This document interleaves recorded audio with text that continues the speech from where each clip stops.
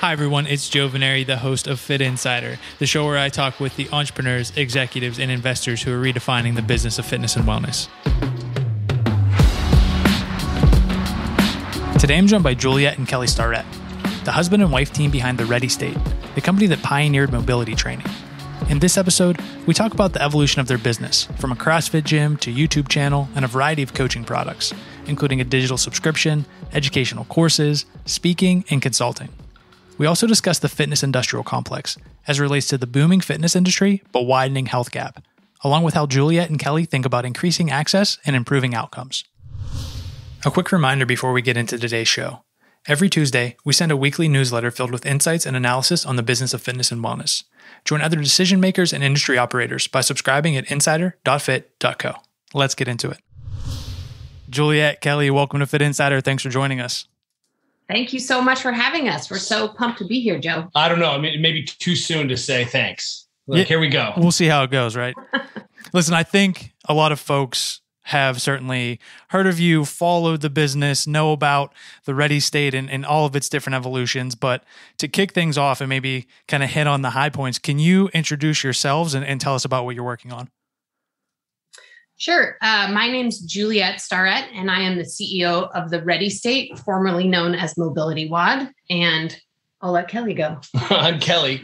I was classically trained as a physio. I would describe myself as head coach and chief content officer. We struggled to come up with a title for him. Juliet calls me talent. Often it just is reduced to talent. So we should just stick with that. You know, I get to do my job and do what I'm good at. And Juliet has to do everything else. Yeah, it's awesome. We jammed a little bit offline about it that, you know, it's kind of, Kelly, you're obviously out front. Juliet, you've been pulling the strings behind the scenes, obviously husband and wife working together. My brother and I have worked together for the better part of 15 years. And for us, sometimes that means, especially early on, learning the different roles, who does what, how that gets decided. And, you know, with two brothers, you know, maybe that come into the brawling a little bit sometimes. But what has the relationship been like in terms of figuring out on the business side, who does what, how it breaks out, and what do those responsibilities look like today? Let me just start by saying that I've known Juliet we met in 2000. So we've been hanging out together for a minute. And I met her at the World Whitewater Championships in Chile. So Juliet was on the U.S. women's team and I was on the men's team. And the reason that's germane to this conversation is that I actually met Juliet in a very stressful, also peak experience environment where I got to see who Juliet was when the chips were down, when it was cold and gnarly, when we were sort of, you know, very stressed. And it turns out, you know, for us, sport is a really nice diagnostic tool to understand who people are. And so, I mean, even though Juliet happened to be a world champion and we're at the world championships, I was like, this is a person I want to be around. And, you know, from that day for the last 21 years, Juliet has been my chief training partner. And, you know, so we have kids together. We've both gone through grad school together. We share a little bit of a common DNA as river guides, as sort of taking risk and being comfortable with risk and racing at this kind of weird professional level. So there's a lot of language and common ground that we get together. And also we're partners in our kids and our lives. So, you know, it doesn't feel too epic for us to then translate that into business. And let me just add really quickly, there's a couple of things on the business side in terms of roles. You know, it's almost just figured itself out because we really do have such different skill sets. I mean, I like to say Kelly's like an Energizer bunny. You can like turn him on and he's so gifted and amazing in front of the camera and such a great public speaker. And he's, you know, obviously had a lot of really great ideas about movement, mobility, mechanics, right? Like he's, you know, really forward thinking in that way. And I, on the other hand, am like, I'm very practical, super organizational brain. I like to manage people. I like to get into the details and create systems. So in many ways, it wasn't even a formal discussion we ever had to have. It was just sort of like, this is what you do and this is what I do. And then just in terms of like why I think it's worked so well is that we really do share the same values. I mean, both personally and then also sort of what our vision for the future is, you know, again, both personally and in terms of what we, you know, hope for the Ready State going forward. So it's really like a values thing. Yeah, that's awesome to hear. And it's obvious, from the outside looking in, it's certainly worked, and it's been over many years at this point and many different, I think, maybe iterations of the business. And you can speak to the specifics, but that was one of the reasons I was excited about chatting with you both, is that, from the early 2000s, opening a CrossFit gym before CrossFit was really a thing. Obviously, Kelly being at the forefront of mobility and now what has evolved into kind of like this recovery vertical, being on YouTube and being a content creator before maybe it was called being a content creator or a YouTuber. True. Yeah. So how did these various pieces come together? And like in hindsight, it seems like most things like this straight arrow that got you from A to B. But in reality, as you're going through this, how did it evolve? What is even the thought process like to see these pieces come together? And what is it as, kind of straight line trajectory as it might seem, or what was that actually like? Yeah, I mean, it was definitely not a straight line trajectory. I mean, what I'll start by saying is both our gym and what is now the Ready State, but was Mobility WOD, both were started not at all because we were trying to start a business at all. I mean, that was never in either case part of the at least initial calculus. It came to the gym. We'd fallen in love with like the CrossFit methodology and the workouts. We were doing them in the backyard in our flat in San Francisco. We'd invited some of our friends, and the sort of impetus to find a space and formalize it a little bit is at 5:30 one morning, one of our neighbors, yelled some expletives out of his window. And basically we realized that having, 8 people training, in like a tight knit place in San Francisco wasn't going to last for the future. So we thought, well, we're really having fun doing this. We want to create a space for our friends to do it. Let's find a space to do it. And let's call it something. But again, we weren't thinking we were going to make money. I was still working as a lawyer. Kelly was working as a physical therapist at this time. So, we really sort of went out to solve a problem. And that problem was, we really fell in love with CrossFit. There's nowhere to do it in San Francisco. Where can we do it? And then when it came to Mobility WOD, that also sort of started out of the gym. But Kelly used to come home at night. Again, I'm a lawyer, not a physical therapist. We'd been running the gym. The gym had gained some momentum at this point. Kelly had moved his physical therapy office in-house. And at that point, the gym had become a business. We were actually charging money, and it was, it was really starting to grow and explode, and we had a lot of members. But Kelly started coming home after seeing tons of physical therapy clients every day and like quizzing me like, hey, Juliet, so I had this guy today, and, he's been really struggling and seen every doctor and every chiropractor.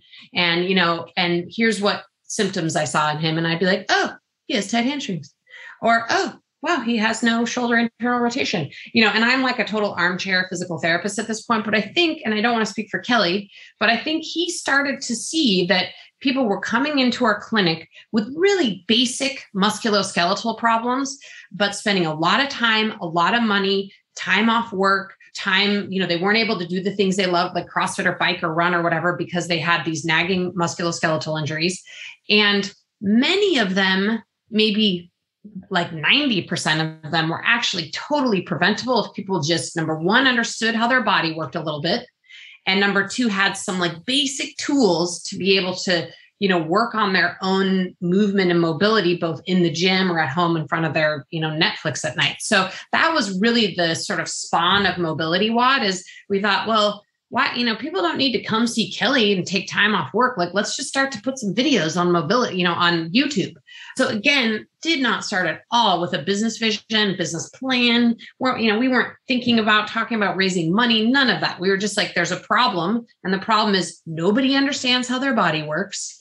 Nobody has literally any tools in their toolkit to sort of take a crack at fixing themselves. And we actually have some ideas about how we could help people do that. And that was pretty revolutionary at that point. And, we put videos on YouTube. We didn't like tell anyone that we were doing that. They just, somehow people found that. Yeah, I think, there's a couple things that are worth highlighting. One is that if you give people the right information, they'll make better decisions, right? And second, Juliet and I have always set out to solve problems that were interesting to us, problems that, made our lives easier or our friends' lives easier. And really, like, I think, think globally, act locally is a great phrase. But now people are like, I'm setting out to take over the world in X, I'm like, well, how about your neighborhood? How about your friends? So we became really good at CrossFit in San Francisco and coaching in San Francisco. And we were, for many years, the best gym in the city, the best gym in the Bay. We'd win that award over and over again. And we were in a parking lot, right? Which really made it very crystal clear to us that it wasn't about the nicest bathrooms and the towel service. It was about our customers and the interactions we had with them and our dedication to helping them meet their needs. And when you sort of roll that out a little bit, it's difficult to even remember a time when the iPhone didn't have a video camera, but that was when we started making content. When we made the first Mobility Wide video, there was no video feature on the iPhone. And so what we kept looking around and saying, well, what are the best tools available to us? And look at this interesting tool, and this will allow us to solve a problem. Instead of leading with, here's my branding, here's my thing, I'll backfill. What we worked on is we had a service and a model first. We started teaching a course in 2008, and the bar was very low. We have to sort of, name the devil in the room, which is, man, we were in the right place at the right time. And instead of having 10,000 hours, we had 20,000 hours of experience. And so we definitely were able to be in the right place, and we're hyper obsessed with this stuff. But also, we never, ever set out to, what I'll say is, create an industrial fitness experience or industrial fitness product. And the definition of industrial fitness is to make money. And don't get me wrong, you should get paid and you should have, health insurance and 401k. But we set out to have a quality of life and a values-based business and have really interesting relationships. And lo and behold, the rest of that backfilled. And of course, you have to be sophisticated on that, et cetera, et cetera. But that was never our intention first. Like, let's develop a widget and then let's sell it. That wasn't, I think Facebook ads have screwed everyone's head up. Yeah, there's a lot in there. And even some things that I think about, I mentioned my brother and I, like our particular journey, like we started training people in a park, and we were training 5 people, and then we were training 25 people. And they were like, what are we going to do with all these folks? So got our first sublease that turned into a gym, eventually opened a CrossFit gym that turned into hundreds of members. Took that business online. It's since evolved multiple different times into multiple different, kind of verticals and opportunities, but some similarities there. And then the other thing, which was this idea of, and I wanted to touch on this maybe later in the conversation, but since you mention it, the industrial fitness complex, we've kind of written about it and talked about it as even broader, the industrial wellness complex around immunity and mental health and meditation and all these different things that are on one hand fantastic and really great, but at the same time, almost a contradiction. Like, we're using our smartphone to meditate because we're trying to get away from our smartphone and technology that we're using. Yeah. And some of these different things where same idea with, trying to improve the way your body moves. Yes, it's good that we have these different devices, machines, whatever it is, subscriptions to help us, but you can simply watch these videos online for free and figure out how to do a lot of these things. So how do you think about being involved in the industry in so many different ways? Like, what's happening now, these trends that exist, and the difference between these trends and like actually helping people get better in any way, whatever their particular goal is. Let's just call it health or fitness, whatever it is. But how do you kind of hold those two thoughts in your head? Yeah, I mean, I think Kelly and I are sort of in a mental place right now where we are feeling a little critical of our own industry, right? And I think you're right to sort of broaden the net and say wellness, because I think we're all sort of looped into that. I think what we've done is take this little vertical and the people who are in this little vertical, and we've made ourselves better. We've all gotten better abs and more jacked, and we eat more micronutrients, and we track our sleep and make sure our heart rate variability is good, and we meditate, and right, like, man, we are checking all the boxes, right? Those of us in this vertical. But if you look at the trends in terms of especially Americans and health, we're getting worse, right? Like, I mean, like way worse. Like when choose something you care about. Metric, choose a metric: obesity, diabetes, ACL injury rates, NFL preset. Like, choose something and then be like, how's it working? Like, let me give you one piece of data that really is striking to Kelly and I. When we were kids in the 70s, we had a 1 in 4,000 chance of being diabetic. 1 in 4,000. And now kids today, and this is kids today, regardless of socioeconomic class or color of your skin, have a 1 in 4 chance of becoming diabetic. So, I mean, again, we always try to be like solution focused people, but I would say today we've added a ton more input and complexity to this vertical, which is working for the people for people who relate to it or are passionate about it. But man, we have left behind a giant amount of people who just can't relate. It's too complicated for them. Most people are never going to ice bath and, sleep with magnets under their bed. And I mean, I don't know, I could go on and on about like trends that have happened in this business that just aren't relatable to average people. So I think, our way of trying to deal with that is to be like the back to the basics people, and just keep trying to push the basics metric, the message over and over again. Like, man, you don't need to track your heart rate availability. Like, try to get 10 hours of sleep a night. Like, try to eat a few vegetables during the day. Maybe move a little bit. Like, you need to CrossFit, like maybe just walk. I mean, we really have, it's been interesting how we've sort of, even 5-7 years ago, we were way more aggro. And we just find the more that is added to this space from a business standpoint, the more like reasonable Kelly and I are becoming. And we're trying to bring more people into this fitness wellness community by making it relatable somehow. And let me dovetail and just say that we've always come to the realization that through high performance, through elite performance, we could see what best practice was.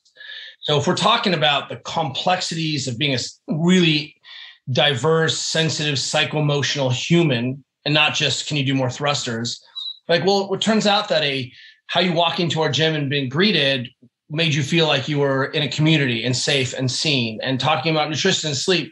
So we've been talking about the basics of good function because it was tied directly to performance. And so suddenly when we were invited into the NFL or the NBA or NHL or Olympics or the military, I mean, that every time we got dropped into a high performance environment, we got to see everyone's dirty laundry, and we got to test theory, test models. And we've been doing this for a decade and a half. And what we came up with more and more is like, okay, here is what we're learning about what high performance looks like. But if we're going to actually fulfill the promise of science, which is to improve humanities, then we need to take what we're learning in fitness and transform society. And we haven't done that, to Juliet's point. And so what we see is like, it looks like a schism between sort of people who have and people who have not. And the gap is growing, and it's up to us to try to do a better job saying, here's what we've learned in these high performance environments. Now we better translate it back to society because it's going to impact us all. And let me just tell you before you move on to the next question, how far afield is kind of a funny story. I feel like we have gotten a bit in this industry. So this year for April Fools, we have a friend who owns an alcohol company.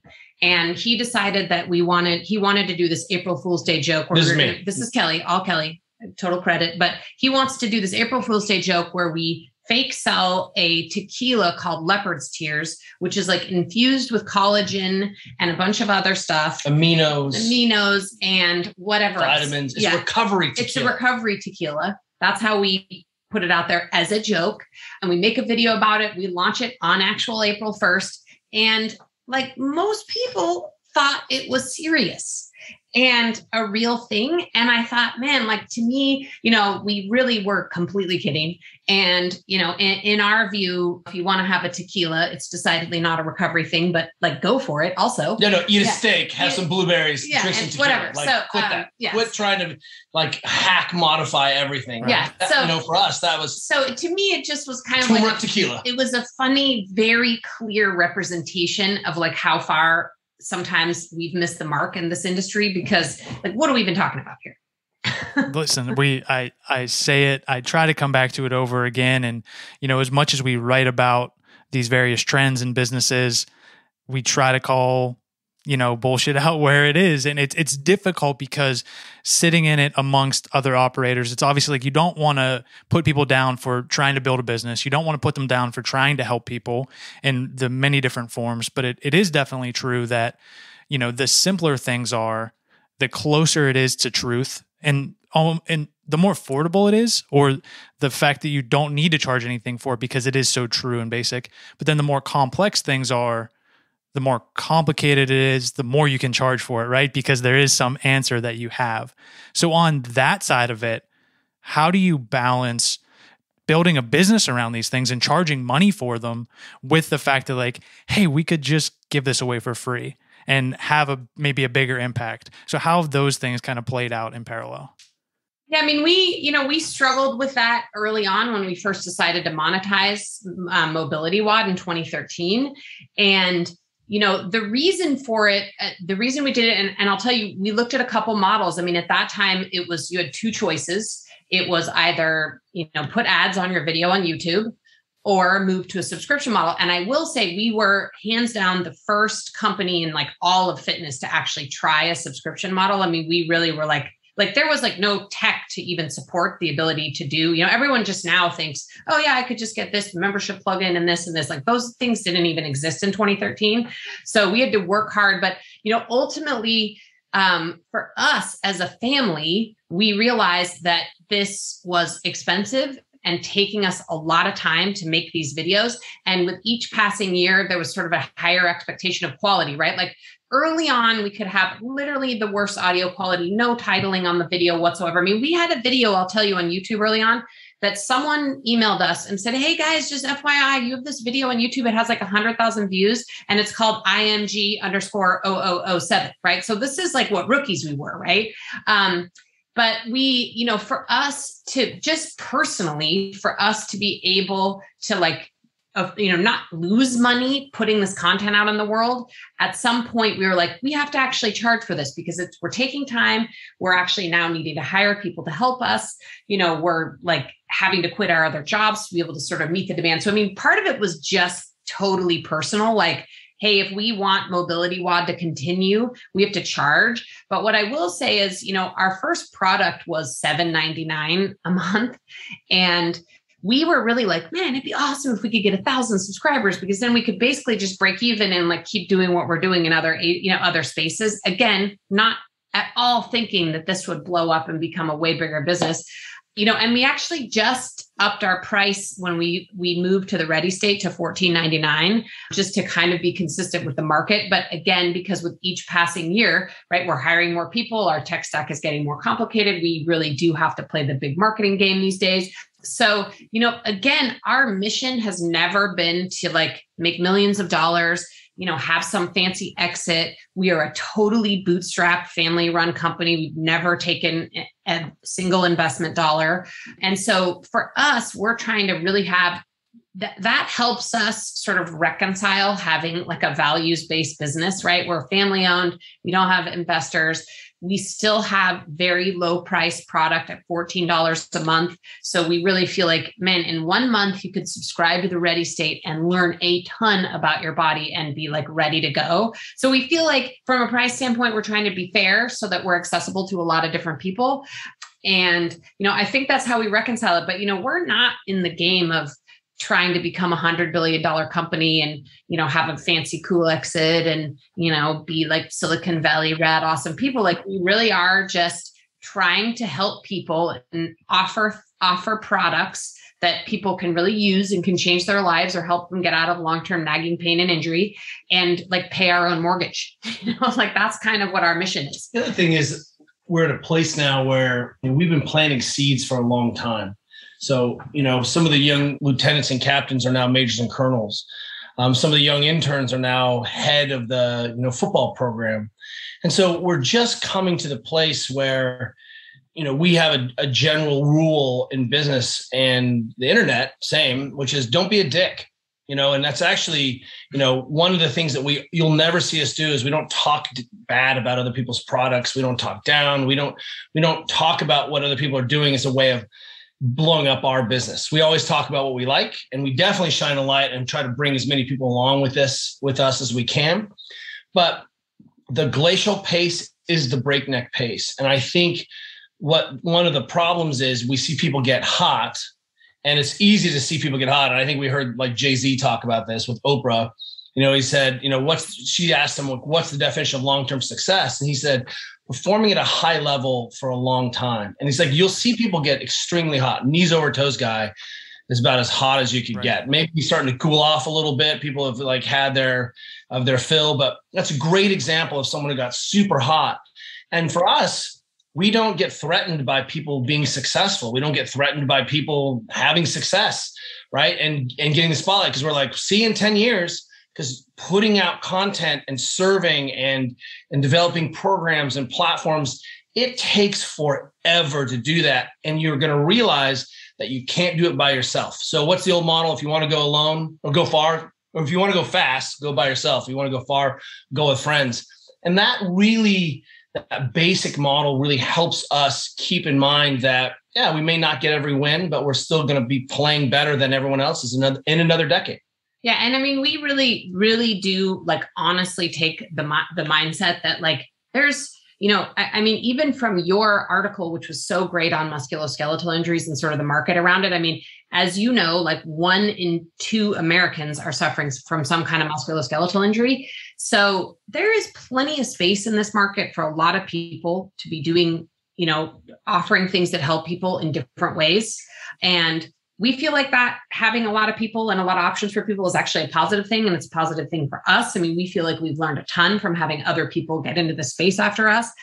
And, just like Kelly said, like, we're just trying to endure. And I think one of the things I feel the most proud of is like, we're going on almost 10 years of actually, running a business and a subscription business that's content-based, which is no joke, right? To keep churning out content and keeping it updated and relevant. And, I think that's one of the things I feel most proud of is that we have endured and we are still going. We are older and we're still excited than the Taco Bell Doritos Loco Taco. That's all I need to know. Been in the game. In some ways created the game around mobility and the many evolutions of that. And I think to that point, maybe just digging in a little bit to folks that don't know, and maybe I think fans who have been around from the beginning have, followed the content and all the different, maybe like high performance aspects of it and the intersections with CrossFit and athletics in general. But now as this market broadens and it becomes, there is the kind of MSK disorder healthcare intersection and now startups getting involved in that. But as it relates to this content subscription platform, what does the Ready State business entail? How big is it, to whatever metrics you're comfortable sharing, whether that's headcount or users or revenue, whatever it is, but what is all involved in that business and how are you thinking about continuing to grow it? Well, I'll start a little bit. I mean, our subscription part of our business is a big part of our business, but we do a lot of things. It's more like an ecosystem, right? Is the way I think about it. Yeah, and even to that, like lay those things out, because I don't know that it's totally obvious from the outside. Yeah. And if you want to talk like in terms of revenue streams, I could do it that way. But, we do have our subscription product, which is called Virtual Mobility Coach. It's $14.99 a month. And, we have give or take between about 15 and 17,000 subscribers, depending on the month. And we also have a lot of group members and we don't really roll them into our subscription count. So, if we were to count them, it would be much bigger than that. But anyway, we've got sort of a consistent and growing number of like dedicated subscribers. Another big revenue stream for us is we teach courses to professionals. So we teach what it's called the Movement and Mobility 101 and 102 course. Those are largely taken by practitioners like physical therapists, chiros, doctors, also a lot of coaches. But you'd be surprised. There's actually a lot of like athletes who just want to take our course because they want to understand how their body works and move better and be a better athlete. So we have that, vertical in our business. We obviously have written some books. So we have the book department of our business, and we're actually going to be coming out with another big book with publisher Canop in early 2023. So we're very excited about that. And we've got products. Then we sell these things called Fix Yourself protocols, which are just for people who really aren't a subscription type customer. They just have a specific problem like low back pain or shoulder pain. We realized over the years that a lot of people were coming to us and they just wanted sort of like a one-stop shop to solve a specific problem. And then we do sell some mobility tools and a little bit of retail. That's a smaller part of our business. We do consulting. Yeah, we have a speaking arm. We consult with professional teams. And then we also work with some sponsors. And I'll just add that lately, what we're seeing is that a lot of people who've gotten into this fitness space with technology have suddenly realized that they're actually content creators. Like Apple's like, Apple Fitness. And they're like, we need content to support this, right? And then you can add Mirror and Tempo and Tonal, Amazon. And so what we've seen is that a lot of people reached out to us to help them solve content. So Specialized is a great example where we had our model, which is actually a true model about how people move. It helps us to explain phenomenon, predict phenomenon. You can actually use it and repeat it and communicate about it. But we have a technology that allows people to understand how to fit the bike better, right? Not make the bike fit the body, but have the body fit the bike. And so suddenly we're able to go out of our own fitness, strength and conditioning vertical and help Amazon or help specialize and create content for them around, this musculoskeletal care. So that's sort of, I think, the big piece around what we offer. And, it's, again, if you continue to do a good job in your space for over a decade and you're not a dick, you'll be surprised at the opportunities that will come your way. Yeah. And, so it's complicated. I would say a lot of the other folks in our space that are like competitors, I guess, if we want to use that word, they do one of those things usually, right? Like some of the people that are in our musculoskeletal space, I would say, they offer a subscription product, right? Or some of them offer a book, or some of them offer a course, right? And so I think part of the reason that we're still here and still going is that, we do have, a ton of different revenue streams coming into our business. So, our virtual mobility coach subscription product is one part of that, but we've got a lot of other stuff going on. And I'll just add that I think part of our mindset has been, we really want to transcend fitness space. Everyone has a body, because we work in all these diverse fields, children's health, things like that. What we've realized or come to realize is that there's a lot of gold laying on the ground if you just step over that little fence that is like CrossFit or fitness or functional fitness or boutique training gyms or 24-hour fitness. Like you're like, holy crap, there's a whole lot of improvement here. And it's actually not that different than our current industrial health practices or for-profit medicine. There are a whole lot of ailments and issues around health and wellness that are not best handled in a medical model. The medical model is really good at pathology and really good at catastrophe, but it's really fallen on its face in terms of taking care of the greater population. And again, what we've realized is, man, we really have come to understand what are good models for eating and sleeping and recovery and musculoskeletal health and care and movement out of our fitness. Let's go ahead and just drift over into that lane. And right now, while people are sort of scrapping for these little, diverse, there's not enough pie. Juliet and I are like, there's pie everywhere. Like, let's go over there and get that pie. So that's what we really feel like is the next frontier for our business is really transcending these fitness boundaries. And you can see it even in the way we renamed ourselves from Mobility WOD to the Ready State. Yeah. And I don't want to go too far afield on your question, but I mean, if we look at the next 5 years of the Ready State, that's really a focus for us is how do we continue to evolve and adapt our content so that more and more diverse kinds of people relate to it and understand it. Because, ultimately we think whether it's your mom or a 24-year-old CrossFit kid or whatever, we all have the same body that ultimately does really function in the same ways. And we often have very similar musculoskeletal injuries and issues and need to do the same basic things to maintain our body. So, our sort of focus right now is how do we continue to make our content more accessible to more people so that we can widen the net. Now, we still think we have we still want to stay in this sort of athletic fitness wellness space we talked about. That's obviously our core market. It's our teaching hospital and our test kit. Yeah. But we also think that there are so many people, and I think COVID has really highlighted this, people have just been stuck sitting in a shrimp position in their house by themselves. And, I think there's, our mission is how do we get this information to the most people? For sure. I think there's a lot of opportunity there. And I think the mindset that you all have, certainly a growth mindset, that the opportunity, it's expansive and we want to do more and put the best product out there is certainly the right one that's paid dividends. We're running a level 2 course right now, and it's virtual, and we do kind of weekly, office hours, and half of our participants right now are from other countries. And what you realize like, oh man, it actually is a gigantic market. And there are people in, I don't know, we have 11 countries right now in this course. People are up at 2:30, 3:30 in the mornings to attend office hours because they're trying to solve their thing in their own community. So one, it's much bigger,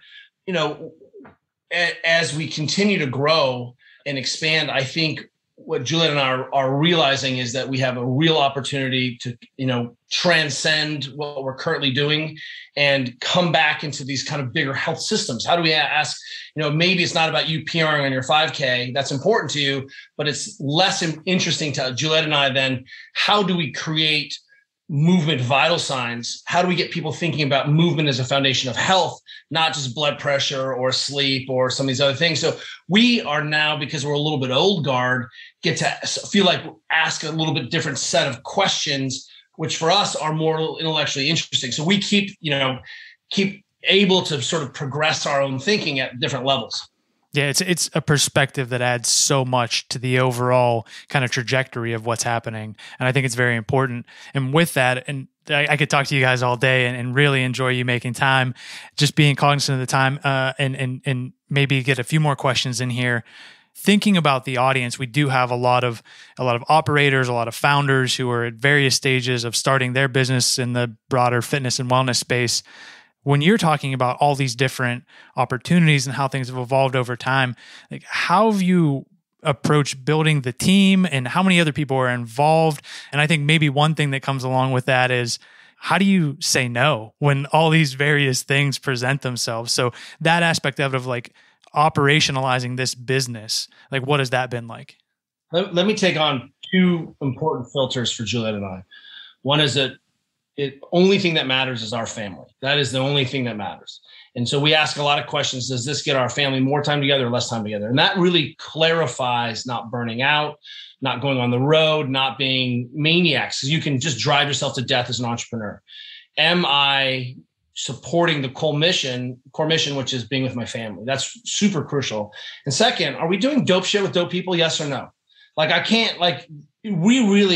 makes it interesting for us is we get to really work with a ton of really interesting people and interesting projects and problems. That is super cool for us and keeps our skin in the game. Does it get our time and family together? Are we doing dope shit with dope people? Now I'll let Juliet take on how do you grow a team? Because it really is, it's not just the two of us anymore. Well, and I will start by saying that we did have quite a few years in our business where we said yes to everything. And we probably lost a bit of work-life balance or life balance at that point, but I'm not sure it's possible to really grow a business as an entrepreneur. And I think you earn the right to say no by sort of like establishing yourself in a business, right? I think at the beginning, if I were to advise a young entrepreneur, I would say yes to every opportunity, because you never know. You might not be able to assess what opportunities are good and bad early on in your entrepreneurial career.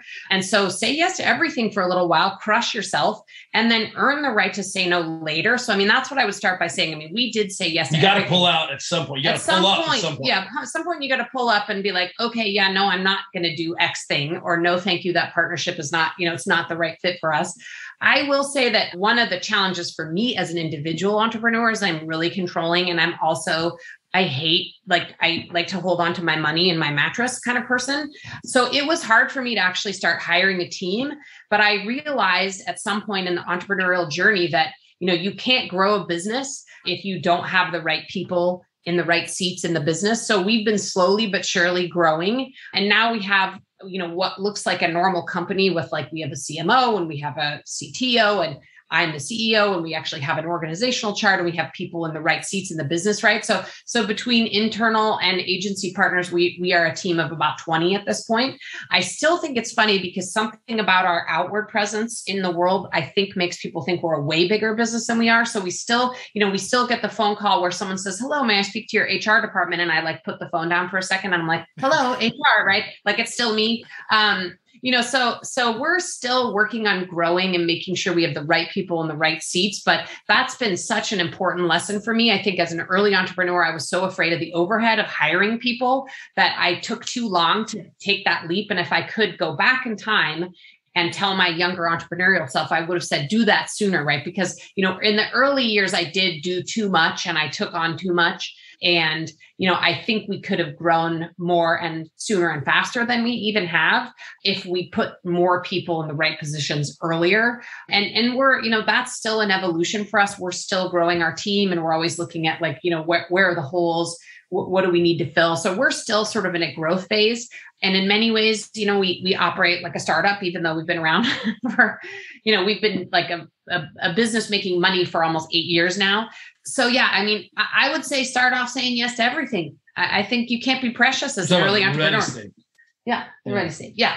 It's a luxury, right? To be able to turn things down especially when you're first getting started. It's like the fact that there is something to say yes to is beyond a luxury. So it's awesome to have. But I think all those points are super important for anybody thinking about like how do they operate.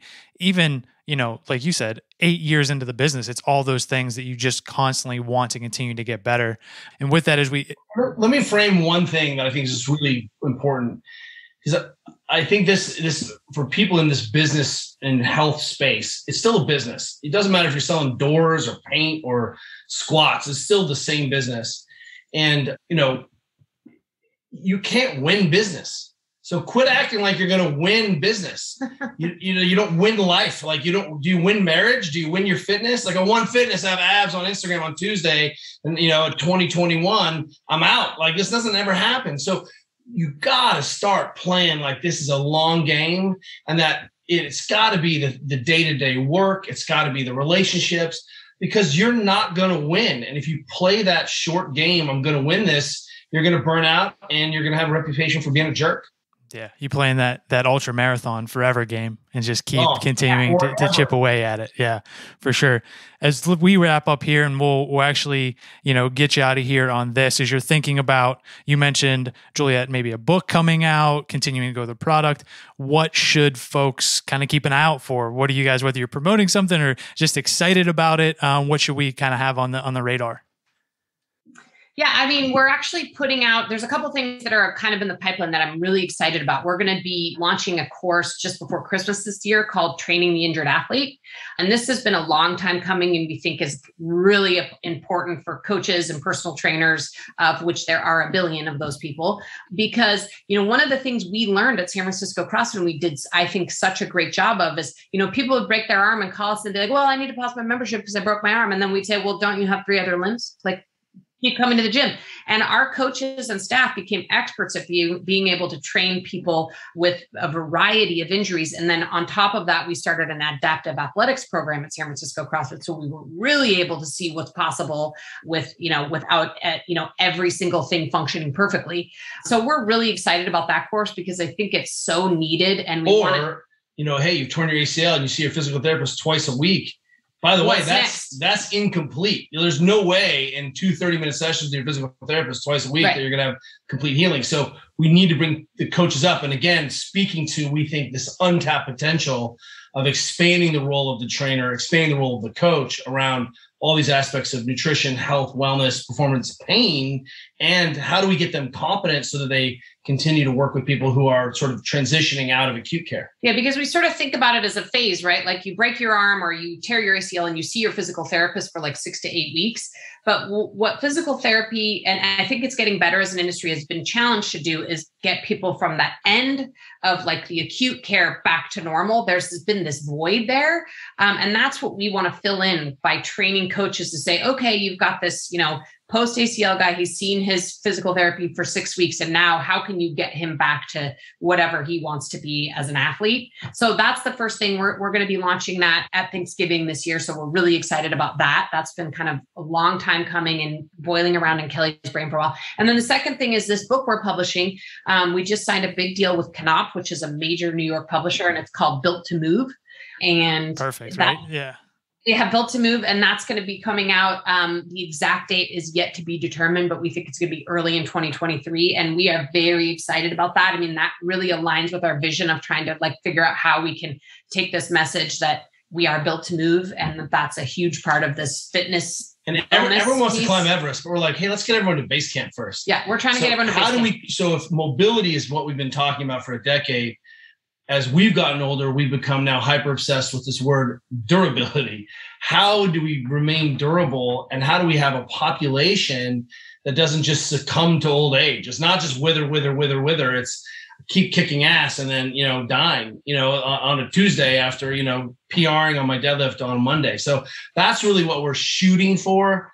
And I think we have the the leverage and the experience now to really talk about the aggregation of behaviors and how they interact so that you can drop that in. And also that's super sustainable, because ultimately this is all about behavior change for people and the promise of sport, the promise of fitness, the promise of science to actually transform society. Yeah, all of those things, continuing kind of that conversation, it's super interesting and I think important topics that we hit on here today. If folks want to follow along, and I hope that they do, what's the best place to get in touch? Website, social, give them the full rundown. Yeah, sure. I mean, we're at thereadystate.com, at thereadystate on Instagram, Twitter, thereadystate on Facebook. So easy to find. And if you want to follow what our life really looks like, because Juliet and I actually have 2 children and friends, and we're not robot automatons, you can just follow Juliet Starrett. Yeah, I'm at Juliet Starrett. It's not really a professional account. I like to take videos of Kelly dancing while he works out and, what our kids are up to. So if that is even of the slightest interest, I'm at Juliet Starrett. Awesome. Listen, I hope folks check all that out. I appreciate you two making a few minutes today. We know you're super busy. So thanks for the insights and for the time. Yeah. And before you go, I just want to say thank you for what you guys are doing. I think it's really sort of elevating consciousness about what's going on in our space. So thank you guys so much. So meta. Thank you. I really appreciate it.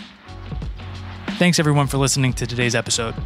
For more from Fitt Insider, visit insider.fit.co and subscribe to our weekly newsletter for insights and analysis on the business of fitness and wellness. Then go ahead and subscribe, rate, and review the podcast. See you next time.